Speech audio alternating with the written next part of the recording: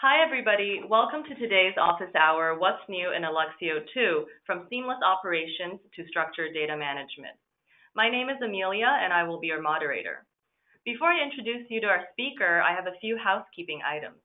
All participants are automatically on mute throughout the session. We will be using Slack for Q&A, so please take a moment to join us on the community Slack channel, which is copied into the chat box. It's alluxio.io/Slack.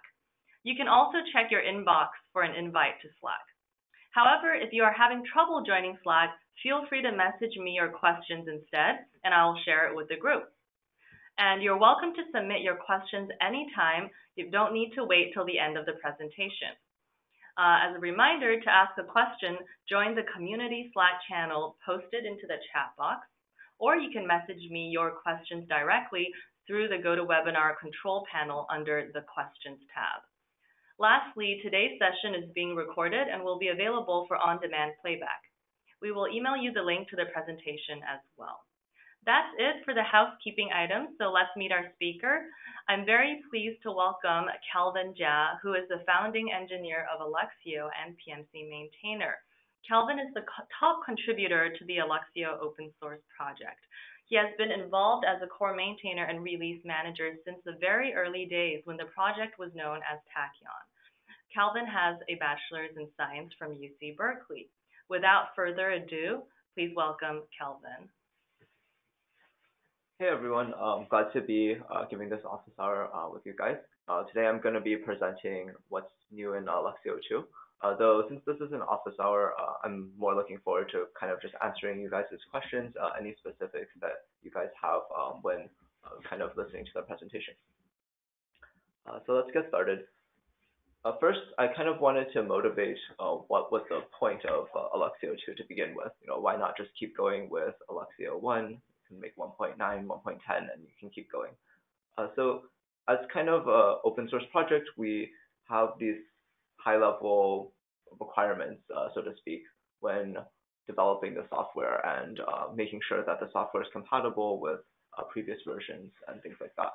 And over time, we interact with many users in the community, and they kind of come with various different requests. And sometimes these requests are pretty straightforward, like this bug is not, like there's a bug in the system and it doesn't work in this certain case. But other times, they're much more high level. Like I want to try to run this workload that's 10 times what we originally expected the system to be able to handle. Or I'm trying to deploy Alluxio in a completely different way, no longer kind of on-prem, but with all of these new frameworks in the cloud. And when these types of really high-level requests come in, we kind of start gathering them, and over time, we decide whether or not it makes sense to kind of upgrade Alluxio to a new version because there's such a dramatic shift in what the system itself is being focused on. So from Alluxio 1 to Alluxio 2, these were kind of the directions that we took from the community and finally decided, oh, it's time to make a new major release. The first of these was having seamless operations with different cloud services.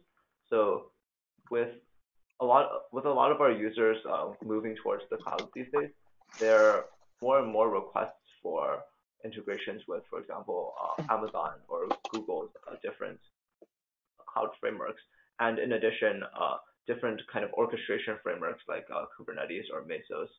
Those are all kind of becoming more and more important for our users. Another direction was just being able to manage data more intelligently. In Alluxio 1, we kind of just store data and serve data, and that's it. We promise basically fast and like performant I/O. But with more and more people using Alluxio and putting more and more data into Alluxio, they've been asking for different things that the system could do that their applications might not be privy to. For example, if multiple applications are using similar data sets, it might be more beneficial to the overall workload to store the data in different ways. And the last item, and this one really came from kind of the power users from the community, was to just be able to scale the system orders of magnitude more than it previously could handle. And this came in different dimensions. For example, some users wanted to deal with lots and lots of files, upwards of 1 billion files, because the way they gather data, each file is really small and they just have a ton of it coming in every minute. Another kind of idea was to be able to scale out the cluster by a lot, because a lot of users wanted to just use more and more compute nodes in order to do their expensive computing. So I'm going to go into each of these sections and give a bit more color as to exactly what we've done in Alluxio 2, and kind of give you guys an idea of what each of these directions mean. So first is the idea of seamless operations in the cloud. We've kind of become cloud native on Amazon, and what that means is we've used the different frameworks that Amazon provides to technologies in order to make deploying on Amazon's platform pretty much one click. So this includes having AMIs in the marketplace, which means that you can go and just have a pre-set up image of Alluxio up and running. Another is the CloudFormation template, and this is kind of like a combination of AMIs so that you can deploy an entire cluster at once instead of just one. And finally, we've also integrated with the EMR framework in Amazon. EMR, for those of you who may not be as familiar, means Elastic MapReduce, and that's kind of Amazon's. You can think of it as a pre-built computation framework. So a lot of the usage with Alluxio comes from these different computation frameworks like Spark or Presto or Hive. Usually users run like ad hoc querying, or they run batch ETL, things like that, and they leverage these compute frameworks. And Amazon EMR is one way to quickly get these up and running. So we're also integrated with EMR so that when you spin up a cluster for doing these operations, you can automatically have Alluxio deployed as well. And in this graphic is kind of a representation of how that would look with EMR. Normally, you just have those compute frameworks, and then you talk to some storage system, for example, S3 if you're using Amazon. And if you use the Bootstrap script, then you can automatically have Alluxio in that picture as well in order to do data caching and metadata caching. So naturally, there's more than just one cloud, and we've done this integration with Google Cloud as well. And Google has something called Dataproc, which is pretty much the same as Amazon's EMR, or like the equivalent there. And we've also integrated with their equivalent of the Bootstrap, which is called their init action. And that will be able to deploy Alluxio alongside these compute frameworks in Google Cloud. So outside of just cloud deployments, we have another flavor of deployments, which we term native deployments. And this could happen in the cloud or on-prem, but this is more for users who want to have more control over how they deploy their systems. So an easy way is to use the provided frameworks already available in the different clouds.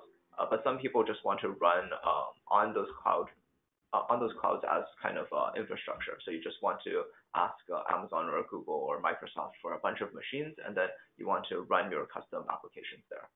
And generally in that mode, users like to have a cluster manager like Kubernetes or Mesos. In this case, we've done a much tighter integration with Kubernetes so that you're able to deploy Alluxio containers within Kubernetes and have Kubernetes manage those containers without much additional overhead. I think we also have kind of a sample Kubernetes recipe in the Helm chart in order to be able to quickly launch these Alluxio processes. And we've also integrated with their container storage interface if you specifically want to treat Alluxio as kind of a storage system. So one last kind of improvement that we've made in order to be more cloud native or be more friendly to these various deployment mechanisms is to make Alluxio's bookkeeping or quorum management self-managed. So previously in Alluxio 1, the Alluxio system actually relies on a distributed storage, for example, like HDFS, and another distributed system called Zookeeper in order to run in high availability mode. But that put a lot of restrictions on users' environments because these systems are also distributed systems and it's not easy to deploy them or ensure that they're available. So in Alluxio 2, we've decided to make our quorum self-sustaining. So now all the Alluxio masters kind of talk to each other in order to achieve the previous consensus that required the different distributed systems like HDFS and Zookeeper. And the way we do that is by using an algorithm called Raft, which is a simplified version, or so they claim, of Paxos, which is the traditional kind of consensus algorithm. And so the high-level idea is now we don't have any more external dependencies, so you can take Alluxio and deploy it wherever you want without having to worry about, oh, do I have these other systems in place? So the next section I want to talk about is how we scaled the architecture to orders of magnitude above what we previously could handle. So the first in these dimensions was being able to scale to billions of files. And the high-level challenge was each file that we keep track of in Alluxio takes an amount of space on the Alluxio master. And in general, it was about 1 kilobyte per file. So doing some back of the envelope calculation, it's going to take about a terabyte of heap space in order to store 1 billion files. And since we're using a Java-based system, then it becomes a big problem when the garbage collector kicks in and it needs to clean up a bunch of that memory in order to make space for new memory. And that kind of just stalls the entire system and makes it unresponsive for a very long periods of time. So naturally, we weren't able to rely on the Java heap in order to scale to 1 billion files. Instead, what we decided to do was add a new tier of storage with a system called RocksDB, and we embedded this within Alluxio, meaning you don't actually need to run a RocksDB instance. It comes with the Alluxio software. And what RocksDB does is it's just a key value store that stores our files or our inode tree on disk. So it's outside of the Java heap and doesn't need to be managed by the garbage collector. And in addition to have good performance, we also have an in-memory cache similar to what we previously had in order to store inodes that were frequently accessed, so the response for general requests would still be very fast. And with this combination, we're able to scale to a much larger number of files, probably over 1 billion easily, and still have a good performance comparable to our previous implementation. So a bit more details as to how this looks from an architecture perspective. What we have is this big box represents the Alluxio master node, and inside the small square represents the Java process. And inside the Java process, there's important information like the cached files as well as some of the lookup tables as well as the locks. So items that get accessed very frequently. And then on local disk, what we have is a RocksDB table. Actually, several RocksDB tables. Well, we've split out kind of the structure of our tree in order to better fit the key value store that RocksDB provides. So for example, here, we would have a table of inode IDs to their raw metadata. So this would be kind of a number and then a mapping to the 1 kilobyte or so of metadata that we store per file. And in order to kind of connect all of these inodes or kind of files together, or files or directories together, we have another table called the edge table, which just maintains all of the links between these different inodes. So in this example, you can see that there's an edge called 12395, 12392, and its child name is foo. So that points to what the ID of foo would be. So you are able to kind of quickly look down at the tree by accessing the edges in the table. So another direction that we wanted to scale the system was just our inter-process communication, which would allow us to scale to larger clusters as well as more clients. Previously in Alluxio 1, we were using two different transport frameworks in order to do inter-process communication. One of these was called Thrift for the different metadata operations, and another one was Netty in order to do data transfer.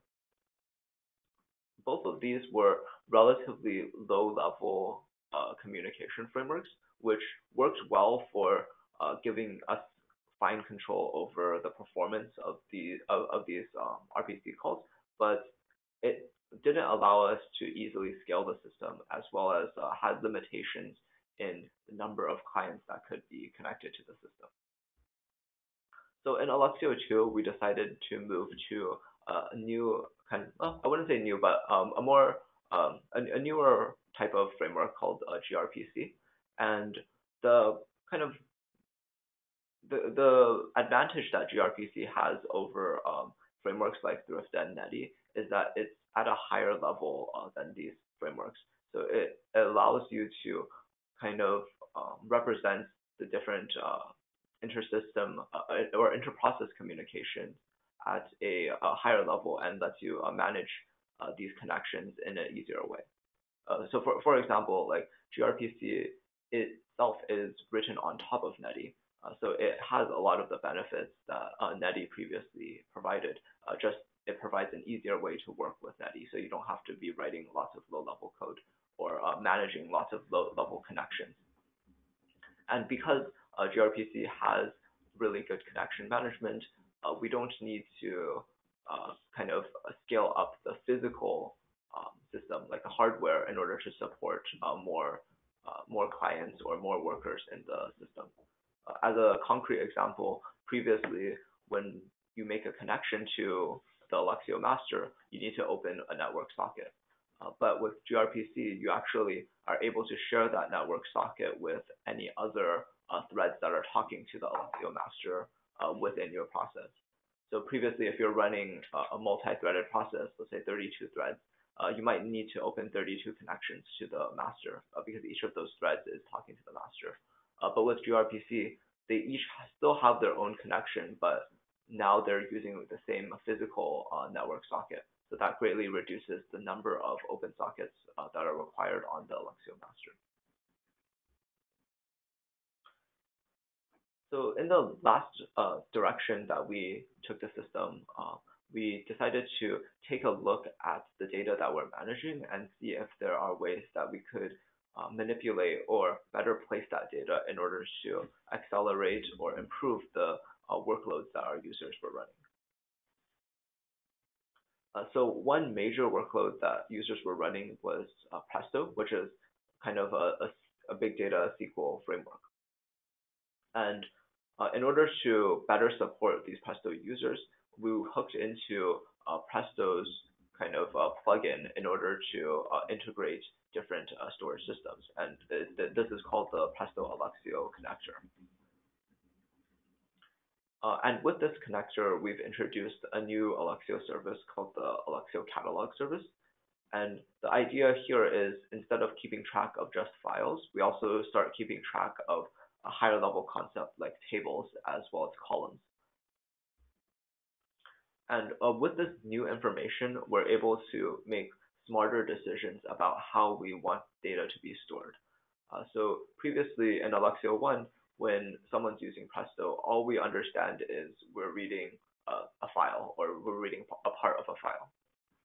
But now with the catalog service, we actually can understand that these set of files represent a table, and this table has this schema. And once we understand information like that, in addition to this user is querying this table on these keys or kind of grouping by these keys or filtering on these keys, we can make decisions that will benefit the user's query patterns. So one example is a lot of users kind of have raw data in kind of plain text format, like sequence files or CSV files. And we're able to, in the background, transform that into Parquet so that from the query engine's perspective, it's still accessing the table, but in the background, instead of accessing those kind of naive files, it's accessing a format like Parquet or ORC that's a lot more optimized for the type of querying that it's going to do. Another form of data management or data transformation that we're looking into is a policy-driven engine. And where this stems from is less from users wanting kind of their data to automatically be optimized, but more from users who say, oh, I actually know exactly what I want to do with my data. I want my data to be stored on my warm storage in the last 30 days, and once 30 days have passed, I want to move it over to a cold storage archive.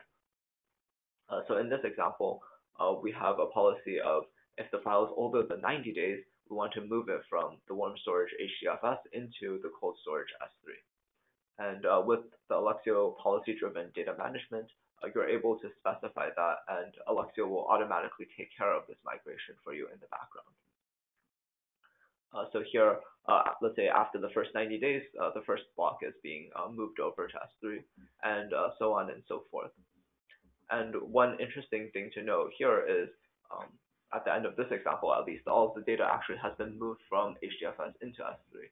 So you can imagine using this system in order to facilitate migrating even between two storage systems, because now that all the data is moved over, you can actually just spin down this HDFS cluster.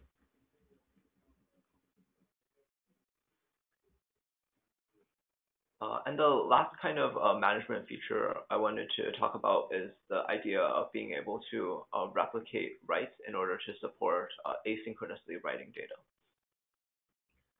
So before I go to the details of how this works, the motivation for this is a lot of users are using Alluxio with Object Store, and Object Store does not kind of store files well with different compute frameworks.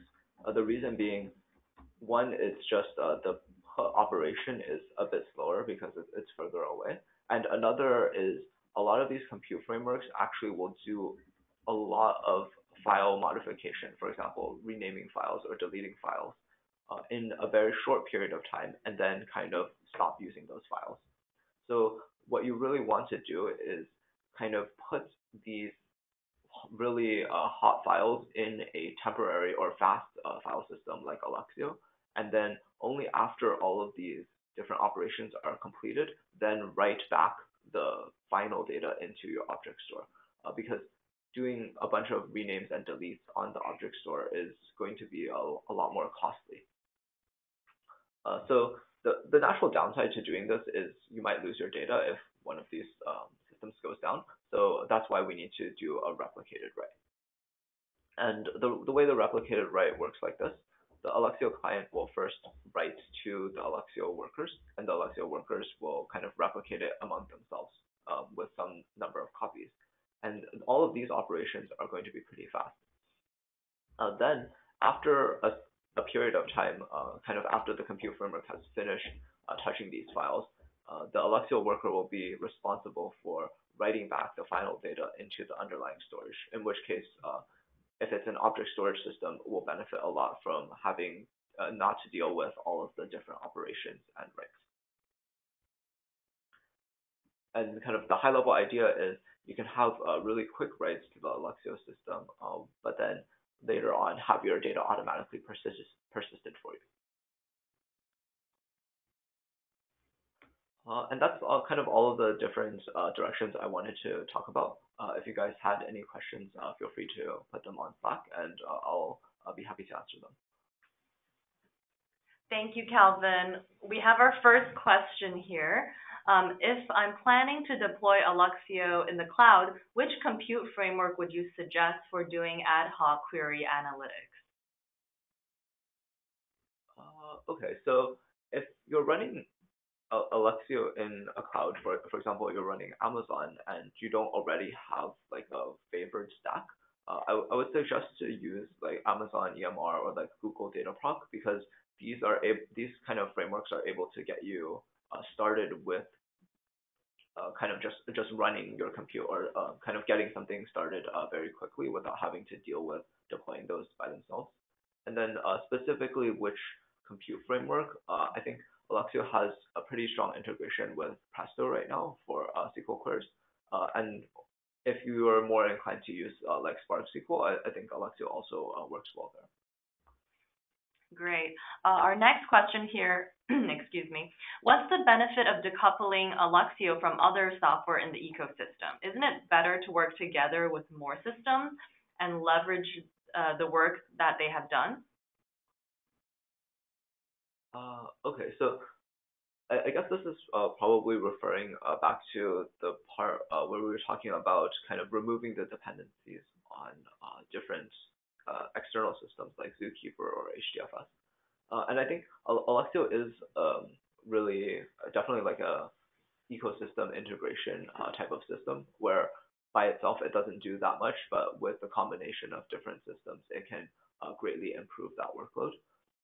What we were talking about previously was more about making sure that Alluxio isn't reliant on anything in particular because it's already tough to have one distributed system. And if you say your distributed system comes with two more distributed systems, it becomes really difficult for users to deploy that in any environment. It has to be like pretty specific, or they have to already be using those softwares.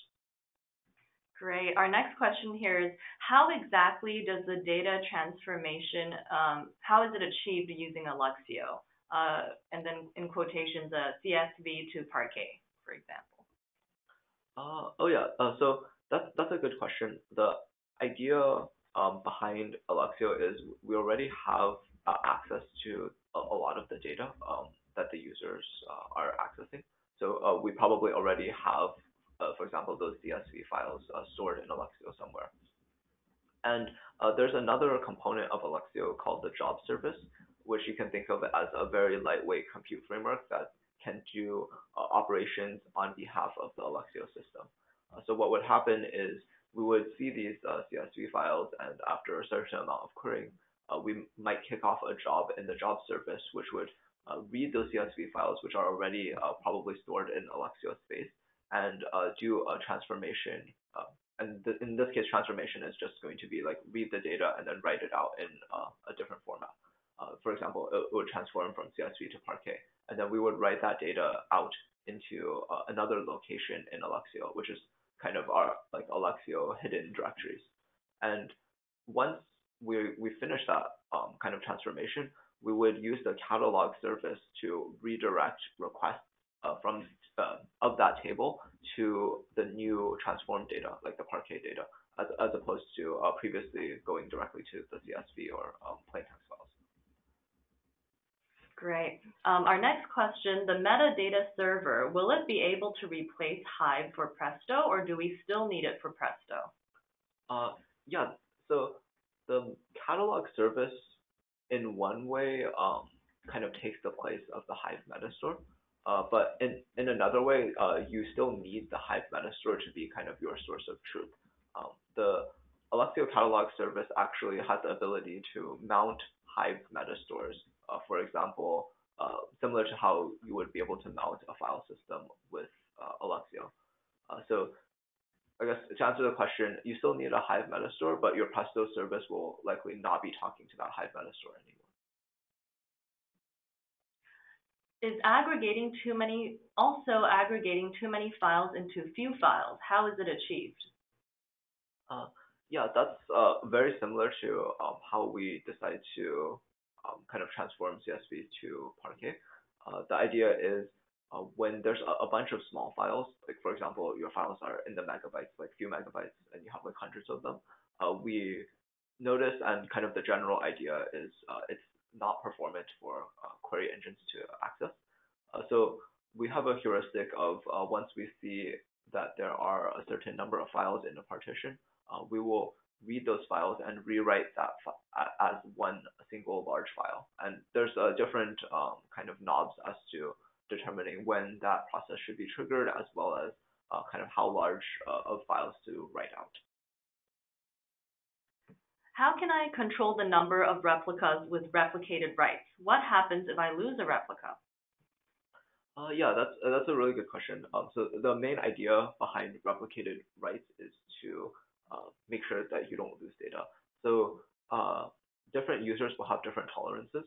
What we've seen is generally users like to have two replicas when they're writing data for jobs that can be rerun, and probably three or five for data that is very difficult to rerun.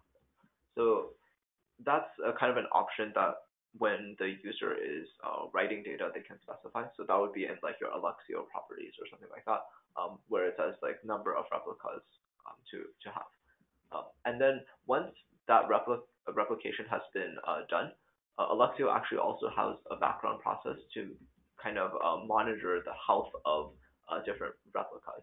So if you end up losing a node, that health check service will pick that up and immediately try to re-replicate that data into another node. So kind of even if you lose a node, there'll only be a short period of time where that replication factor is not being respected.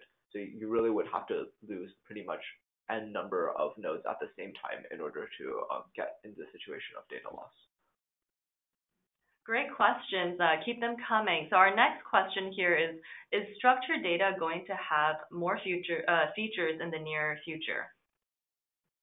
Um, yeah, so structured data, this definitely is kind of like a initial preview or kind of like the first version of it. We're definitely going to be improving it, especially with user feedback. Like one of the kind of big uh, types of user feedback that we've gotten is to be able to do more write operations with the structured data management. Currently, this version is more focused on just read operations, but some users also want to write different temporary tables, for example. And that's definitely something we're looking into. But yeah, I would expect a lot of development on structured data in Alluxio 2 as a whole. Is the high availability mode in 2.0.0 independent of Zookeeper? Yeah, so high availability in Alluxio 2 can be run without Zookeeper, so that's with the self-managed quorum. But if you're coming from Alluxio 1 and you've already set up all of that high availability and you don't want to deal with having to switch to something new and possibly unknown, you guys can still use the old high availability mode, which uses like something like Zookeeper and another distributed storage system. Great. So those are the questions we have so far. You're welcome to keep submitting. Oh, here we have our next question. In 2.0.0, don't we need a shared file system for storing Alluxio master data? Yeah, that's a good question. So previously in Alluxio 1, we used a shared file system in order to store the Alluxio master data, in which case it was mostly the journal file, so to be able to recover after restarting or if the system goes down. In Alluxio 2, we actually don't need that shared storage system anymore because we've kind of created like a distributed storage just among the different Alluxio masters and their local storage. So previously, when we were talking about using a consensus algorithm, we're able to use something like Raft in order to decide among all of those Alluxio masters, kind of agree on, oh, this is the current Alluxio master state. Great. So we have some more time here if anyone else has additional questions. And in the meantime, Calvin, based on some of the questions asked, is there anything that you would like to expand on or mention? I guess like one thing I noticed like a lot of questions about kind of the transformation engine as well as like the structured data as a whole. And that's definitely one area that I really would encourage users to go out and try because it is a new kind of space that Alluxio is moving into, and we've gotten feedback from users as to how they would like to see it being developed as well as how that would help them the most. And I think if you are interested in using features like that, this is a really good time to kind of get on the early train and be able to influence like more of what the direction the project goes with this. Great, thank you for that. Really appreciate everyone joining today's office hour. We're going to be hanging out for another 10-15 minutes in case anyone else has questions. Oh, and here we go. In future releases, is there any chance to add native support for Apache Arrow? Yeah, Apache Arrow is extremely interesting project, and we've been thinking a lot about like what's the best way to integrate with Arrow. If you have like kind of a specific idea of what you mean by having like native support for Apache Arrow, that would also be really helpful to us to know like what type of integration you're really looking for. But just off the top of my head, like the different ways the integration could go. One is we just use Arrow as a in-memory storage format. So any application that is already integrated with Arrow could kind of leverage the benefits of being able to, for example, directly access that in-memory format when it's stored in Alluxio. But this requires um, uh, it's a bit tricky because it requires the compute framework themselves to also have this integration, and we don't really have a strong control over those compute frameworks. I know different compute frameworks like Spark are already making kind of initiatives into using Arrow and supporting Arrow, but a lot of those are more internal. Like they're not talking to an external system in order to read Arrow. They're more using it for their kind of internal memory formats. These are really great questions, and I encourage folks, if you haven't already, to feel free to join the Alluxio community Slack channel. You can join by going to alluxio.io/Slack or by checking your inbox, and an invite should be sent to you. And the Slack channel is a great place to get sort of answers to some of these questions and discussions, not only with Alluxio core developers, but also with the broader community. So a follow-up to the earlier questions about Arrow, example here is that like while using memory tier in Alluxio, can we have that option to use it with Arrow? Yeah, so I think that's one direction we would go in. It's a little bit tricky for us because Alluxio uses like tier storage, so and like the Arrow format really benefits just like staying in memory. So like if we were able to have like a disk representation of that, like it wouldn't be as effective. So like that would require us to kind of treat the memory tier as very special, which right now we kind of don't, and we say like memory tier just happens to be faster than the other tiers. But I would definitely want to know more about like if you have a specific use case or a specific integration in mind. For example, like you have some Python processes and you want to be able to access data through the Arrow format. Another question, is there an option of graceful shutdown in 2.0.0? Graceful shutdown.